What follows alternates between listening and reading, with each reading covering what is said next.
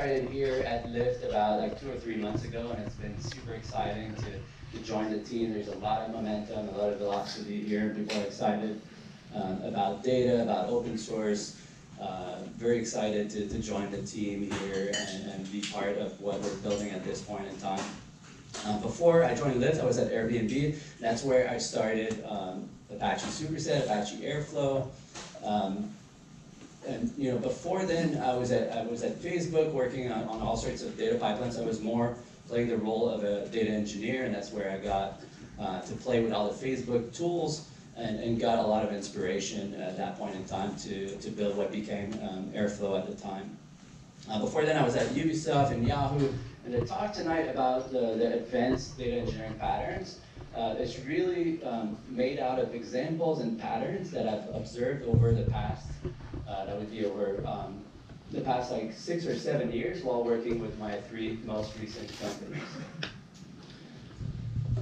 So what's data engineering? So that's kind of a tough thing to describe. I think data engineering is a lot of different things to different people.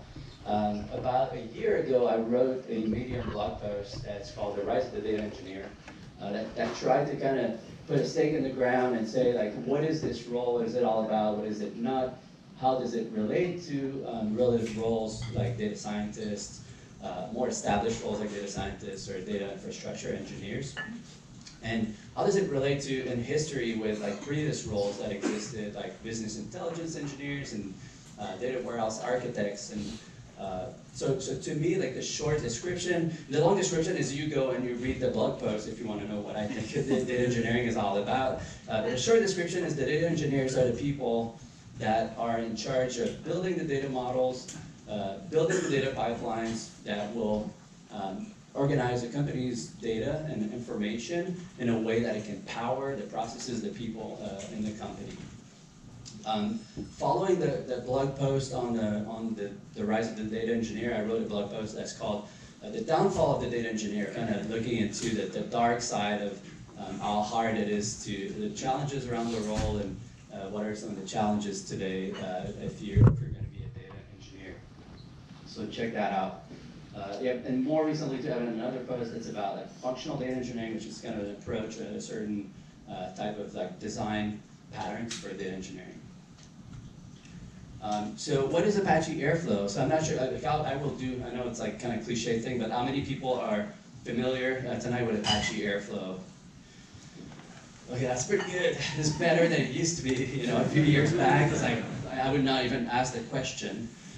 So Apache Airflow is a batch workflow orchestrator, and like the short summary of like why do companies need a workflow orchestrator is that we have more and more people with working with data at companies now, and that as you write your data processing jobs, there's a lot of like really intricate dependencies that create these really complicated graph of dependencies. So let's say if I take some data from the source, put it in a table, someone might take this data and derive it further, build a dashboard, write pipeline, denormalize it. So as these processes happen every day of people like the people who work at Lyft or people that work at like basically in any modern company, these like tasks really accumulate. And it becomes like a challenge to orchestrate all of these tasks. So Airflow is meant to make it easier for people to author, manage, and maintain and operate like large data pipelines. Also, a little bit deeper into that, so Airflow is open source. It's under the Apache Software Foundation.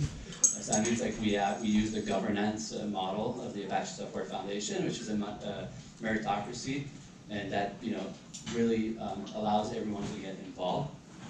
And I like to show, I like to say that Airflow is like really important in this world where the data ecosystem is really kind of exploding in a lot of different ways, right? If you think of how many data tools that we're all using, if we were to go and take a whiteboard and write like what data tools do you use every week, we would have a whiteboard filled with like hundreds of names, right?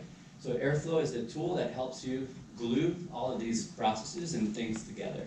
Things like TensorFlow, which I believe the second talk is about. But so from like ML training, to ML scoring, to just data warehousing, to any task that involves data and frameworks. Like, we need something to glue all of that together. Airflow is also like Python all the way down, so that means the Airflow web server, scheduler, the way that you author pipelines is all done in Python. It's popular. It's like becoming like kind of almost like, it's almost scary how popular it's becoming, and it has an open source like community that's thriving and very, very active. And it's very expressive and dynamic. So the way that you author an Airflow pipeline, and I believe the next slide is like the very simple, it's an example of what an Airflow pipeline looks like. So Airflow is configuration as code, so that means, like as opposed to say a static configuration file, so this allows people to manage their pipelines as code. And I'm going to get into a little bit more like why is configuration as code such a powerful construct. But here, you know, if you're familiar with Python, you'll just see that we import a set of classes and objects, instantiate a DAG object. So the term DAG stands for Directed Acyclic Graph, which is just a fancy word for workflow, or workflow that are directional and that don't have cycles. Right? It's acyclic. And in this particular example, we run two bash jobs that do just about nothing, but it gives you an idea of how this all works. In the context of in a more real context, you would be probably using something like the Hive operator, something like the Spark operator, and then define your dependencies between these different jobs, and use this script to define the topology of your workflow. So this is what the Airflow UI looks like. So this is what we call the graph view. So you're able to visualize all the dependencies between your tasks, what has failed, what is running, what is successful. And from here, you have access to your logs, to all sorts of context about like in and around your tasks and workflow. This is the tree view. So it's just a tree representation of the same graph that we saw, or a different one. But here, since we lay it out this way, we're able to see all the different runs. So this would represent the latest run, and everything is green because everything has succeeded. And then you see the previous runs here. So this is what Airflow kind of roughly looks like. So that was my 2-minute, or maybe 5 minutes, what is Airflow about? All right, so tonight I'm talking about data engineering patterns. So I want to talk about the foundational pattern, or like what is common to all the examples I'm going to dig into a little bit later. So the idea here and what's common about the pattern that I'm talking about is the idea of building data pipelines dynamically. So if you're familiar with data warehousing is this idea that you would organize all of your data into a central repository for your organization. So a classic data warehouse is pretty static, where you would load your dimension tables, you would load your fact tables, and all of these processes, you'd have a task pretty much roughly for every table or so, right? And here we're breaking out of this pattern with Airflow, which is dynamic, and we're starting to build pipelines that read configuration, and we build these pipelines dynamically as opposed to statically. I said I would talk a little bit more about configuration as code. I know that's a big slide with a lot of text here, but Airflow is configuration as code. When you saw that Python script earlier, it is a Python script, and as opposed to say a JSON file or a YAML file, that means it makes it really natural for people to create reusable components. So you can clearly see that you could write a function that returns a set of tasks, or a function or a class that returns a DAG object.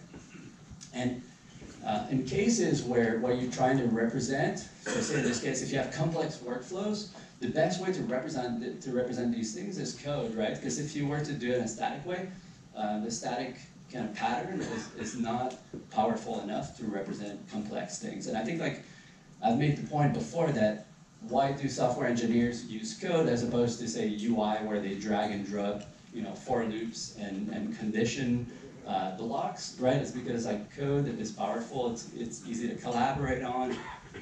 It's natural to put in source control and diff and grow over time. So code also, as opposed to a YAML type of approach or a static approach, has a really clear API, and we can validate things as things get instantiated.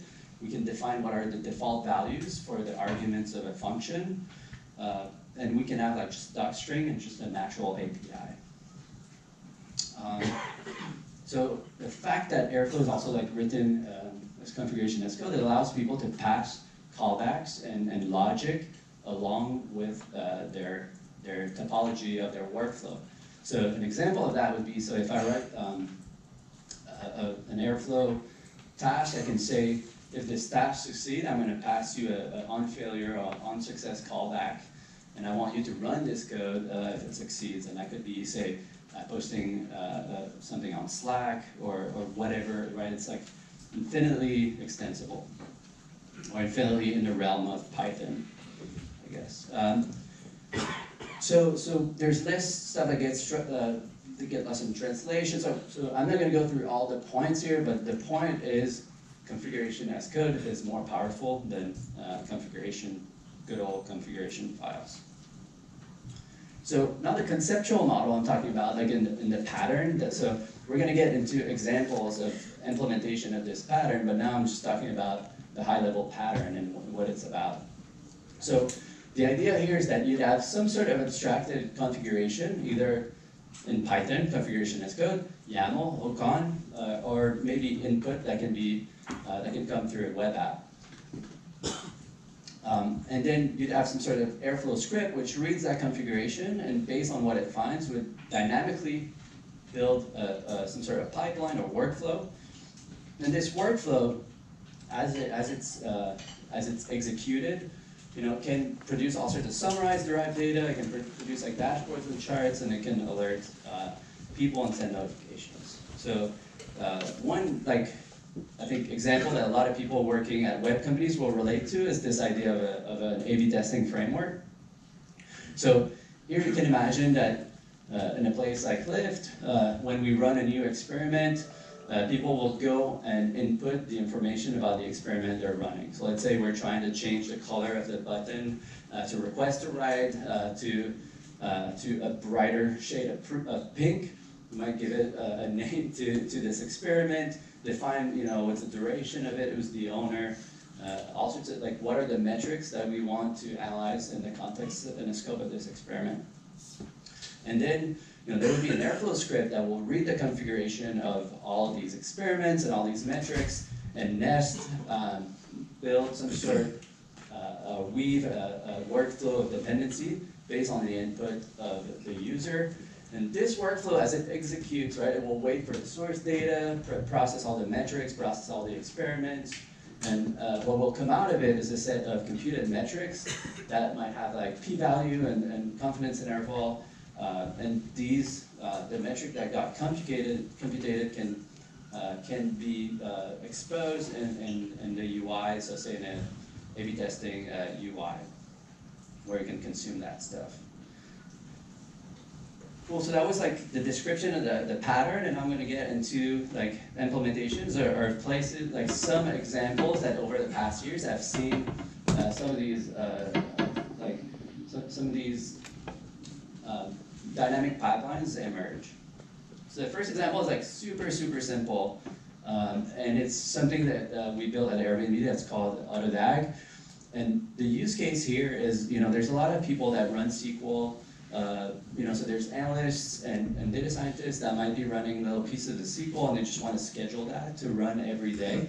It's a fairly common use case, and these people might not want to go and author a pipeline and set up a development environment. So at Airbnb, we built this really simple UI as an Airflow plugin where people can paste their SQL they want to run every day, give it a target table, and this little UI will validate your SQL. It will introspect your code, figure out what the dependencies for your SQL is, create the wait for operator or the Hive partition sensors required to load this data. It might lint your code, give you some advice. and it will schedule your workflow and alert on failure. Right, so that's like an extremely, it's probably the simplest implementation of this pattern. And here, like I wanted to show the source code for this auto DAG thing. So the source code is extremely simple. So my point here is not like, let's read the code together. It's just like, you need simply like a few dozen lines of code to be able to read, say, from a database, what are all the statements that you should schedule, and then simply instantiate a few tasks. Cool, so now into the second example of this pattern. So this is the use case where you want to compute some types of metrics over and over. So while I was at Facebook, I spent over 2 to 3 years mostly focusing on data pipelines that would compute engagement and growth accounting metrics. So these metrics are very common at web companies, and I think like engagement and growth is a concern to most industries nowadays. So engagement metrics are like daily active user, weekly active users, and then computing the number of users that are new, churn, resurrected, stale, and active.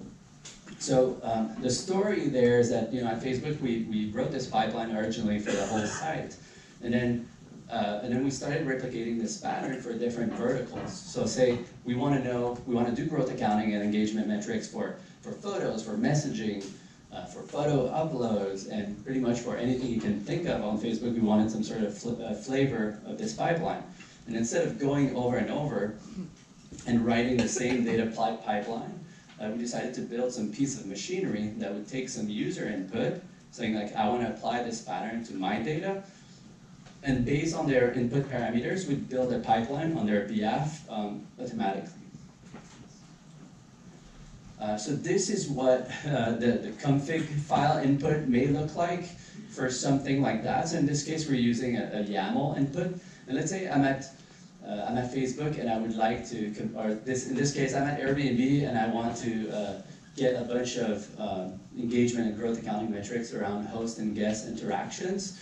I would have to fill in the specific, config file with where my input might be a specific data set, where I put in my subject, in this case that's a host ID, and my set of dimensions and metrics as a map. So this is what the framework expects as an input. And then I can say, I'm interested in getting my daily active users, my monthly active users, my 56 days active users. I'm interested in these dimensions that I'm providing, and here I'm interested in this specific demographics and these metrics. I want to summarize the long tail. So you do a whole order of what is the pipeline that you want generated for you, and this framework's going to read this config file and go and build an extremely complicated pipeline on your behalf, and all you have to do is to provide this input.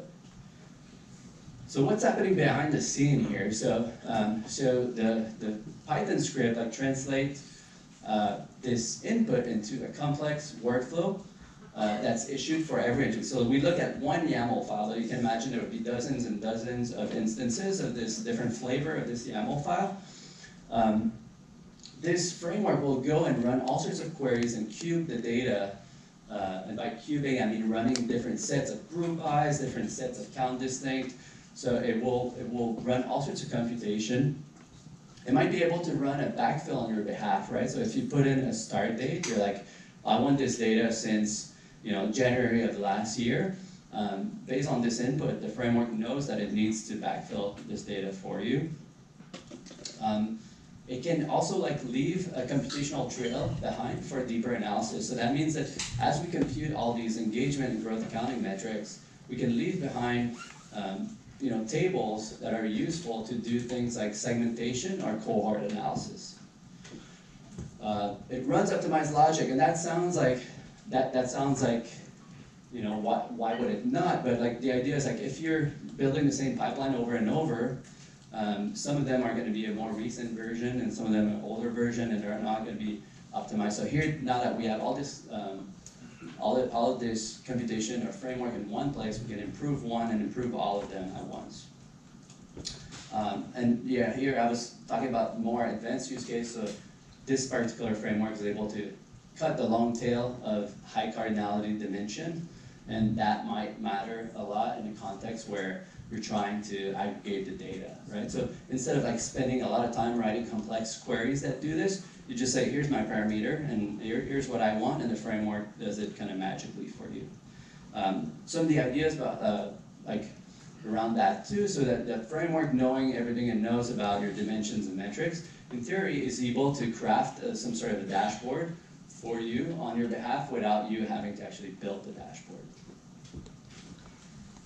So next example, so I'm going to do a deeper dive into experimentation, and this is largely based on like how it's done at Airbnb using Airflow. So first, like talking about the scale of experimentation at Airbnb. So this is pretty old already. This is a talk, or this is a slide from last year.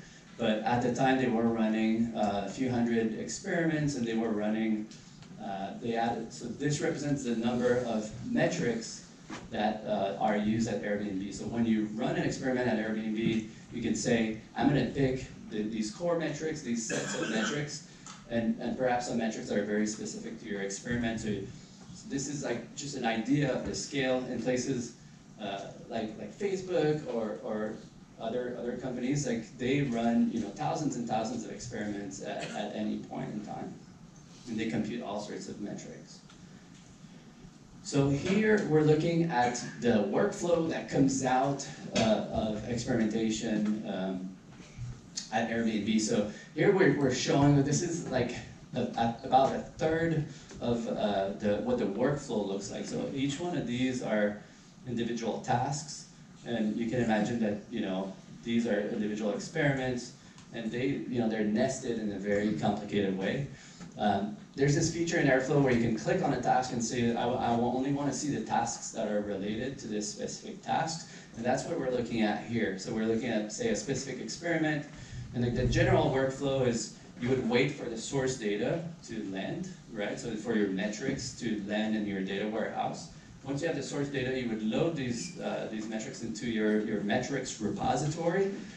So I guess like metrics repository I could do probably a talk just on what a metric repository is or might be. But the idea, we load these metrics into a centralized place, and then we compute the atomic data for this specific experiment. We aggregate the metrics where we compute all sorts of stats. So again, like the confidence interval, p-value, that sort of stuff. When we export the summary to MySQL in the end, where the experimentation UI can surface that data. So at Airbnb, if you want to create a new metric where that becomes viable for people to use in their experiment. So in this case, we're looking at something called customer ticket open, right? So that means it's an event where someone opens a ticket, so customer experience type ticket. Someone owns this metric. We know that the subject is user, so there's different types of experiments that may take place. Some of them might be user-centric, cookie-centric. It could be host-centric, or say at Lyft, it could be driver-centric or passenger-centric. So this metric is very simple. We source from a certain table, so it's defined as SQL code. We define the dependencies, and that's basically how you would add a new metric into the system. And I believe I showed a little bit of this screenshot before. So as you create a new experiment, you would go into this UI and put all the information about your experiment. With all this information, we're able to build this very complex pipeline on the behalf of the user. So this is what my simplified interpretation of what the database schema might look like behind the scene, or some of the steps here. But the idea is that we have this metrics repository that stores metrics per user ID or per subject with a dimension map, an event name, and a value. So this very skinny table with a lot of rows. Here we have a table that has all the information about experiment assignment, which user has been exposed to which experiment. And this would be kind of the final delivery table, probably in MySQL, so we can surface it in the web UI, where we have all the statistics aggregated and computed. So there's definitely a lot more complexity behind the scenes. So this is an extreme simplification of what experimentation may look like, you know, at a company, but that might be the first version that you would deliver, would be something like what I described. Beyond that, there's a lot of challenges. Things like cookie to user ID mapping, you know, can be, it's data that is kind of mutating by nature, so you might have to like, kind of backfill things periodically, that sort of things. There's also event level attributes, which you call like kind of fact attributes, where you might be interested in being able to drill down into your experiment. So if you're looking at a metric, you might want to see it by country, by, you know, by gender, by region, and things like that. So this whole dimensionality thing can become pretty complicated. There's different types of subject. There's also different types of experiments, things like an email experiment where you'd be sending slightly different email to different people, look at their click-through rates. There's like statistical things that are beyond my personal understanding of statistics, like trying to, like beyond p-values and confidence interval, to see like what is the real meaning or interpretation of these statistics.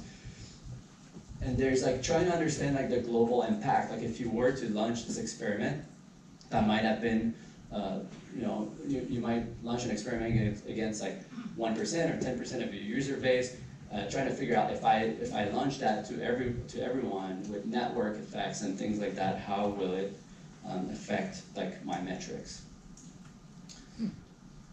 Cool. So this is so now looking at like a different use cases for this. So something that we've seen rising in a lot of companies that do ML, and I think like everyone is doing ML to a certain point these days, or at least everyone is trying. I think like there's a like varying degree of maturity there, but like one thing that we see emerging is this need for an ML feature repository. And a feature repository is a place in your company, the same way that you would think like your data warehouse is the center of all the data useful to your company and where you want to store it. The ML feature repository is where you put all your entity-centric metrics that you might need to use or that are useful to train your machine learning models. By entity-centric, I mean something like if you have a lot of like driver or rider metric and that you want to use across different machine learning models, instead of like reinventing the wheel every time you want to train a model, you want to centralize all this information so it can be used across your ML, and so this way you can have some sort of like consistent reproducibility, and you can know this model has been trained with a specific version of these data sets. You know, so it brings a lot of clarity and a lot of like kind of governance to centralization to that specific problem. And it can do things like so something that's really common in ML is to do all the time windowing. So things like understanding live to date metrics, or say for a user it might be something that might be very predictive of, say, a user behavior might be like how many times over the past 7 days or 28 days did a user perform a certain action. So a framework like this, you can imagine, here I'm not showing like a YAML file, but you can imagine that you would define a metric, and you might define what are the time windows for that metric that might be interesting. And the framework will go and compute that stuff for you, right? And of course, like this thing, so you can imagine that you would have some sort of hooks to make it easy to, not like out of the metrics repository, being able to train your models and to use these models to score data.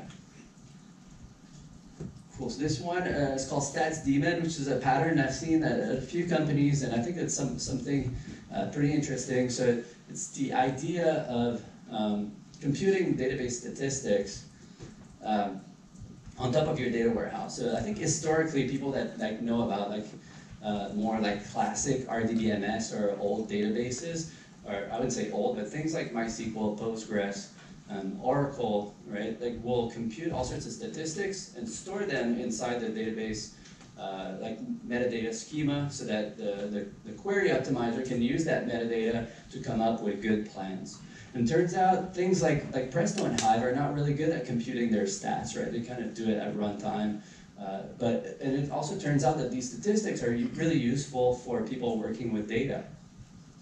So So it makes a lot of sense to monitor your data warehouse and perhaps compute statistics. So this specific framework I'm talking about is something that was built at Airbnb, and the idea is like we'd be monitoring the metastore, so that's like the metadata repository for Hive, and every time we'd see that a partition has been loaded or has changed, we would notice that, and this little daemon would generate a query dynamically to figure out, say for numeric columns, what is the min-max, average, sum, null count, and for string we might be interested in what is the count distinct, what is the sum of the number of characters in this column. So as we load more data, as the data gets mutated in the warehouse, we compute all these statistics and make them available for people to use, and we store them in a smaller place like a MySQL database where we can really easily see our row count over time, or we can see, say, the distinct count of a specific column evolving over time. And that turns out to be really useful for capacity planning, data quality monitoring, and all sorts of debugging, right? So if you're a data engineer, it's really useful to have statistics at your fingertips as opposed to having to run large big data jobs to figure out what your data is looking like. So yeah, it's very, very useful too for anomaly detection and that sort of stuff. So that was the last kind of formal example, and like before I wanted to give like a set of other places or other areas where this kind of pattern of building dynamic pipelines has been observed. So for things like anomaly detection, that would be largely configuration driven, right? You can imagine that if you need batch anomaly detection, this would work kind of very naturally for that kind of use cases. Things for like production MySQL exports or scrapes, right? So if you have an array of MySQL databases, right? You're Amazon shop, you use a bunch of RDS databases, you want to get this data into your warehouse. You can imagine that you would have a small framework where you put the list of all your connection strings and the frequency at which you want this scrape, and this thing would just do all the work, so that when you want to add a new database, you just add an entry to that configuration files, and everything flows like easily. Something we've built in the past too is a framework to make it easy to load data into Druid.io, which is this cool database that's like an in-memory column store that's really fast. So to make it easier to load data into this database, having a little bit of a framework can be useful. Things like email targeting rule engine, so you might want to do analytics on your data, figure out who are all the customers that have not taken a Lyft ride over the past 7 days, but have not received a marketing email over the past 3 days, and like have some sort of very complex rules to figure out who should get what email. Right, so someone could specify their rules, and this framework would proceed and just kind of do the right thing. Things like cohort analysis, user segmentation, so that's an area where there's a lot of complexity to it and potential automation. And so you can kind of imagine too that like if you're a data engineer, if you're working with data, there are patterns that you might see emerge in your environment, and these patterns, knowing that you're able to write dynamic pipeline, you might be able to find your own place where you can apply this pattern. Cool, so like in retrospect, so that's my conclusion here. The idea here is metadata engineering. So as opposed to like writing static pipelines over and over, or instead of like building physically pipelines, you can build like machinery. So you could be an engineer like working on the machinery that lays the pipeline, right? And data engineering can be pretty repetitive. It can be, if you find your job repetitive, that sometimes indicates you can work at a higher level and build meta things, and those problems tend to be a lot more interesting. So I encourage you, for the data engineers in the room, to like notice the pattern and try to see like what is it that I can automate out of my work, and where can I build a framework that would help me. So this is my talk. So check out, if you're interested in some of the topics we've touched here today, check out my Medium. I've got a few blog posts on Medium that might be of interest to you. So thank you, everyone.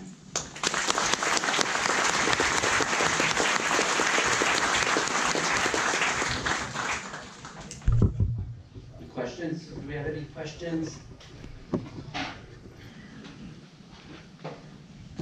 Or should I, maybe I'll repeat the question in the microphone. Oh, my shirt. Oh, so my Airflow shirt. So I think you're the fourth person asking me today. So I did a batch of these T-shirts like 2 years ago. But there's this company called Teespring. They actually are an Airflow user, so this company uses Airflow. And they're like a Kickstarter for T-shirt projects. So I might just do a batch and send it to the mailing list. So check out the Airflow Apache mailing list. Maybe I'll send the link over the next few days. And if there's not enough, they just don't print it, right? So they need to like break a certain number, and then they print it for people. Thanks. Max, is there any more info on that stat statement that you mentioned? Yeah, so that stat statement is not open source. It's something that is super useful, and I think someone should open source it. When I originally open sourced Airflow, I thought the community would start open sourcing higher level constructs on top of Airflow, but that never happened. I think it's just like the lack of like following through. It's not that people don't want to open source, but it's just like it might be a little complicated to do it. I would really encourage, if someone is interested in that, it's really not that hard to build. Like you just monitor the metastore, ask the metastore for the schema of the table, and have some sort of rule engine to build SQL dynamically. In our case, we'd use Presto as the engine to scan a partition and then store the result, kind of pivot the result. So write one large query with a lot of columns, pivot that, and attach it to the partition in a very in a skinny table. So following up on that one, because some file formats like ORC, they'll have like those statistics baked in there, and the query plan can use it. So it sounds like you may have just answered the question, but you'll actually generate the SQL to take advantage of those stats. Is that what you were saying? Right. So in the case at Airbnb, we were using the Presto engine and running actual like SQL expression against the partition. But it would make a lot of sense to have some sort of a different approach, like you're suggesting, would be to look at the Parquet header file. That would be a lot cheaper. You wouldn't have to actually read the data. The thing though with SQL, you can do things like approximate count distinct, maybe that might be easier, and also, I think it can be kind of the approach with Parquet. You might have multiple Parquet files in a partition, so you'd have to somehow merge like the header information. I think Google recently published an open source project called Facet, in which using dependence and give it that statistic as well. Yeah, Facet is super cool. Check out Google's Facet. It's not like a Google project, and it's kind of hard to install because they use their build engine, so you can't just use npm to get it to work somehow. But it's a really cool project. I was looking into integrating it and exposing it inside Superset. So yeah, so this project is like you load a data, like a ML type data set, and it will do all sorts of like histograms and like really help you profile and visualize your data set and explore it. Hi, I'm with Cube, is a data consulting firm, and some of the patterns you talked about, we see a lot with our customers. Well, I have to say about half or 3/4 of our customers use Airflow, but like for example, the auto DAG is a very, very common pattern. And is there any plan to have that part of the Airflow open source? Yeah, so we've been there's no auto DAG here at Lyft, and people are really interested in having a way to schedule their pipelines easily. And I wrote an internal proposal to do a little project where, so with Apache Superset, we have a SQL IDE, which is the natural place to write your SQL and iterate on it. And I wanted to add an option to schedule your pipeline or schedule your SQL out of SQL Lab in Superset. And since Superset is not a workflow engine or it's not a scheduler, the idea is that Superset would expose an endpoint where Airflow could call this endpoint, get the configuration of all the queries to run, and build a pipeline out of it. So if we do it, it will certainly be open source and probably broadcasted to both communities. So that might come out over the next half or so at some point. Have you seen Airflow being used for more incremental pipelines rather than sort of batch pipelines that are like table scans instead of So you're thinking like streaming, by incremental you mean more streaming? Yeah, so in order to sort of like, instead of recomputing over the entire table, just recomputing what has changed. Yeah. So recently, like I wrote this blog post that's called Functional Data Engineering, and it's about applying the concepts of functional programming to data engineering. And the concepts are around like treating partitions as immutable data blocks, using pure tasks that don't have side effects. But I think an assumption, the best practice in data engineering is to not recompute anything, or to do as little recomputation as possible. So I would assume, say, most fact tables you would only process the events that have occurred since the last batch. Now, as to whether Airflow is the proper place to do streaming, which is a different topic, where there's incremental means you don't reprocess stuff you've already processed. And if you look at what streaming means, it means more like there's either the notion of micro batches, or like the rows are flowing through the system. And Airflow really is about batch processing, and it's hard. It's like it was built assuming that everything runs on a schedule and gets instantiated periodically or on demand. And I think people have used Airflow to run streaming jobs at Airbnb, just because we had like good Airflow infrastructure. We would spin up Spark streaming job using the Airflow engine, because in like kind of abusing Airflow and using it as other people might use Yarn or things like Kubernetes, but that's not like a use case we designed for.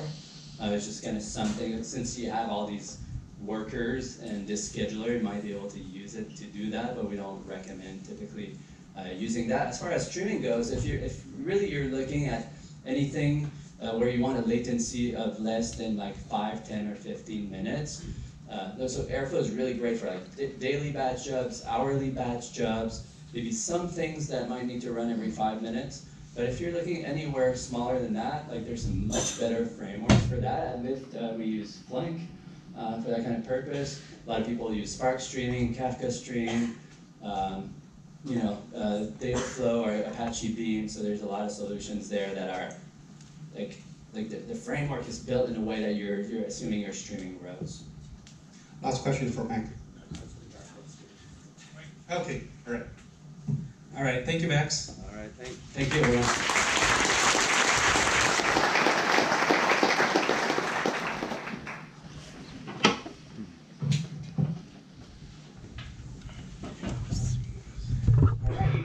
Our next speaker also needs no introduction. She is a very well-respected speaker and architect in the big data space, having worked at Cloudera and currently at Confluent.